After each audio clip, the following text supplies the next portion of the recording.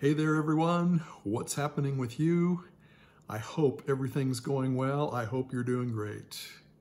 I'm Daryl Ballard, and in today's video, we're going to talk about vidIQ, a tool for getting more views on your videos on YouTube. Okay, so let's get started. First thing I want you to know, if you're new to my channel, you probably don't realize that I put up lots of content about how you can escape the rat race with an online business. So if that's something you're interested in, definitely subscribe to my channel. You'll find a button right down there. And I also have a link that tells you what I'm doing right now and a link, the second link for a 4-day course that you can take to help you step-by-step start that online business so that you can escape the rat race. All right, so let's talk about vidIQ. First, what is vidIQ? Well, it's actually as simple as, and it's an extension for a couple of browsers. You can use it on either Firefox or you can use it on Chrome. They're planning on expanding, but that's the two that you can use it on at this point. How much does it cost? There's a free version that gets you a lot of tools. I used that for quite a while, and it certainly helps expanding your views on YouTube. I, at this point, use what they call the Pro version, which I think you can get for about $10 a month, or if you're willing to pay it on a yearly basis, it works out to about $7.50. And there's what they call the Boost version, which gets you all of the tools, and that is $49 a month or about $39 if you're willing to pay it yearly. But you can do so much just with the free one or paying $10 a month like I do for the Pro version. Okay, and does it really help with your views? I can tell you it definitely makes things easier. Now there's nothing that you can just pass over your videos and have them all of a sudden get a lot of views, get a lot of likes, all of that. There isn't anything like that. And that's too bad, although it's probably good because if there was, everyone would be doing it and it wouldn't do us any good. But it's still a great tool. You're gonna have to use it some, you're gonna have to do research with it and improve your videos in that way. But it definitely makes things quicker and easier to do that research. All right, so let's take a look. I'm gonna go on my computer and take a look at what it does. Okay, so I've gone to YouTube here, and the first thing let's talk about is what it can do for your searches. Let's just type a search in here. I'm just gonna put in, if I spell it right, weight loss, just for something to put in there, okay? And we'll see what we get. All right, so let's take a look at the what we have over here just on that search term, okay? So you see what comes up here.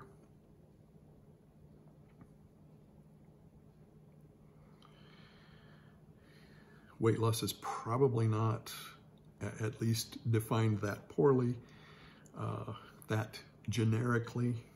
In other words, not specific enough, not a good term to use because as you see here, you get a lot of searches on it, but the competition is very high. So unless you have a huge channel, it's probably not something that you want to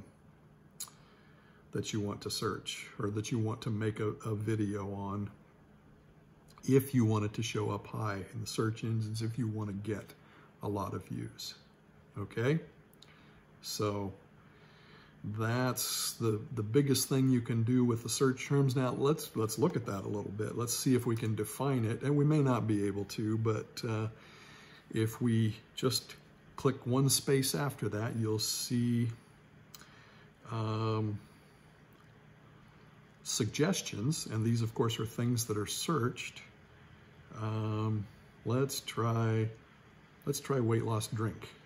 See if that improves things any. Actually, it looks like it got worse. Still very high in the competition, and there are actually less searches, so our total is now only 37. So, not a good thing to do. Okay, but you can do that. You can add further words to it if you can come up with things that make sense, things that you know, you could make a video about, you could relate to, that you can give some information on that would be helpful for people. It doesn't do any good to just make up stuff. You know, it's got to be useful information, or people are going to get the message fairly quickly that this isn't something we want to follow anyway. Okay, so that's a way that you can use it as a tool to help you. And what you're actually doing is trying to come up with a good title for your video. Okay, so that's one thing you can use it for, and title is very important in the YouTube search engine. That's one of the big things that helps define where your video ends up in the search in their algorithm. That's one of the biggest things. Let's take a look at the first video. Now you see this one is an ad, but the second box there is an actual video. Let's go back into it again, and hopefully it'll leave my vidIQ. Okay, good, it did. And we don't get the ads this time. All right, perfect. So, looks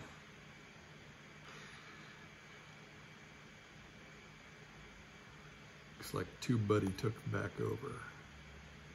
Okay, hopefully that'll stay there like that now. All right, so you see we have these things to choose from over here. Let's look at the stats. And if you mouse over things, you'll see that it tells you a lot of times what it is.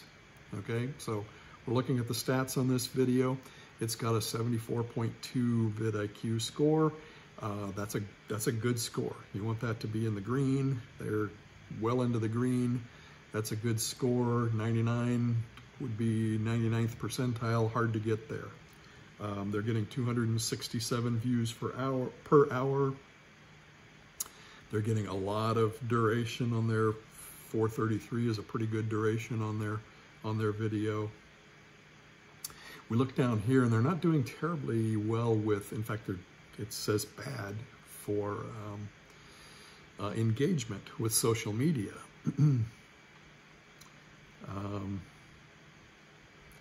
Looks like they've got quite a few likes, but maybe it's not a whole lot for the number of views that they've had in their video. Let me pause this so it's not distracting. Okay, their SEO score, their search engine optimization score is good, 85.3, well into the green.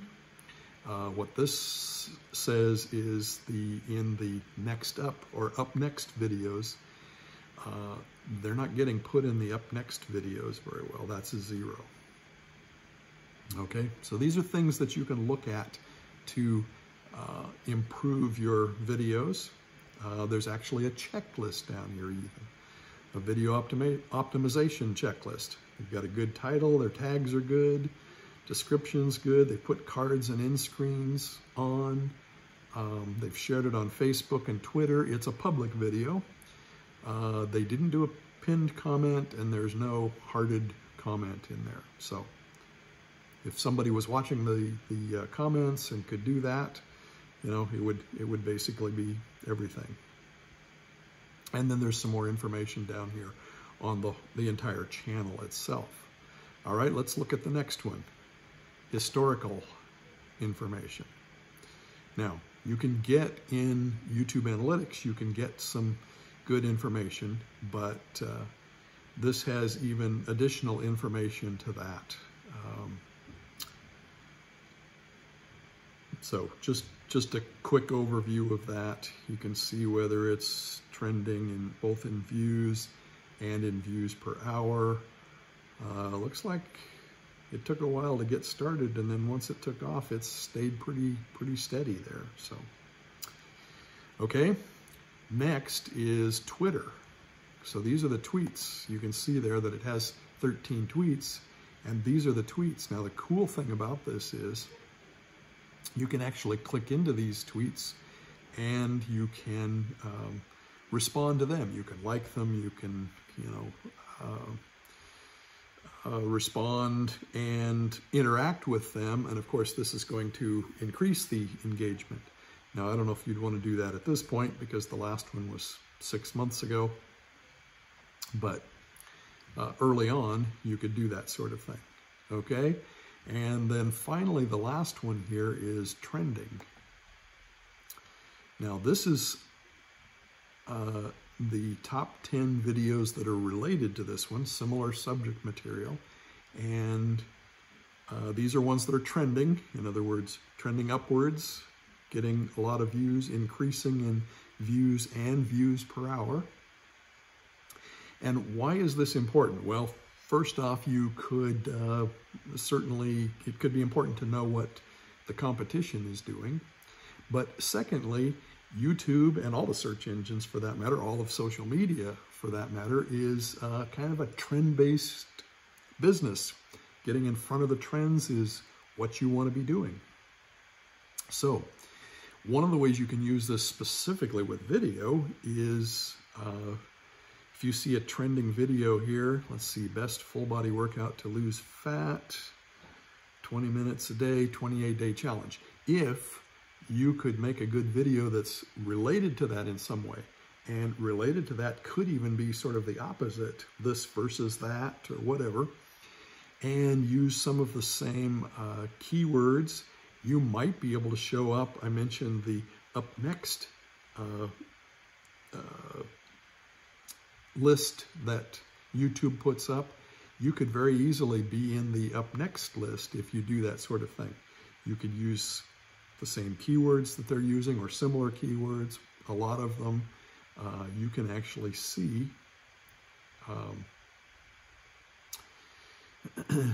a trending video. You can get a trending video and kind of tag on to that video, capture some of their success. Okay, so that's the main tabs that we have to look at, so you can see some of the things that can actually help you improve your video there. Now, I want to do one more thing. I'm going to upload a video. It's a video I already have up, so I'll go back and delete it here in a little bit. But while a video is uploading, there are several things that you can do. Okay, so I'm going to upload this, or start uploading it. I may even stop it before we're done. Okay, now a lot of these things, this is automatic from YouTube, but there are a few things that you can use that are vidIQ specific things. Okay, now when we go down here into the more options, this is where we put tags on our videos. And you see the vidIQ keyword inspector down here. Okay, so let's say this video was on starting an online business, or maybe I should have stuck with my weight loss, but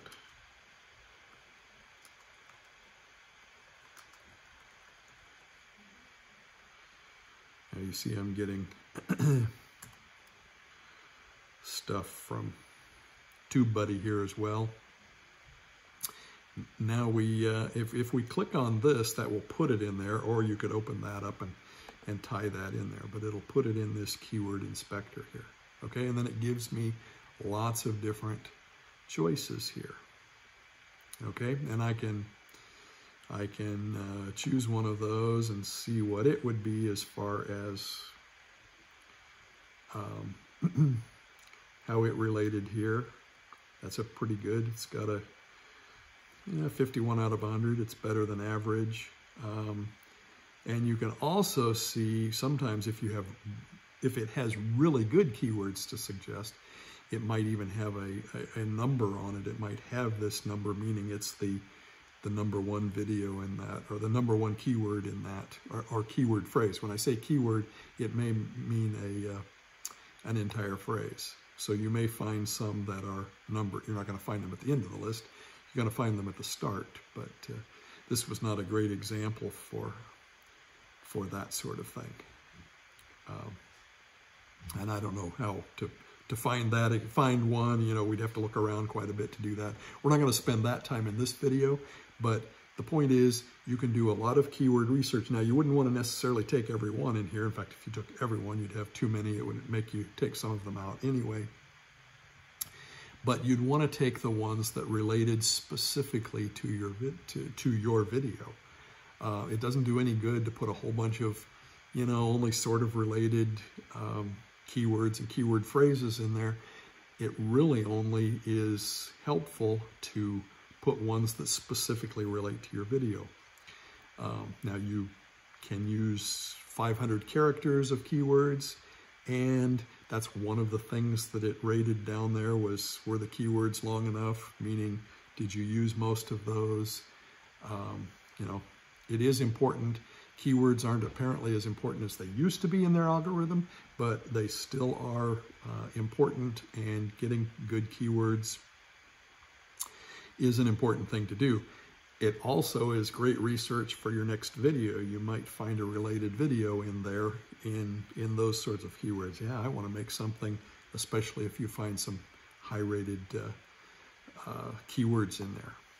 Okay, so I think that's a pretty good coverage. I'm sure that's not everything in vidIQ, but it's certainly a lot of what you can do with vidIQ, and just from that, I think it's well worth it for the $10 a month that I pay, even for the upgraded version. But a lot of what I showed you here, and it's hard for me to keep track of what is and what is not part of the Pro version as opposed to the free standard version.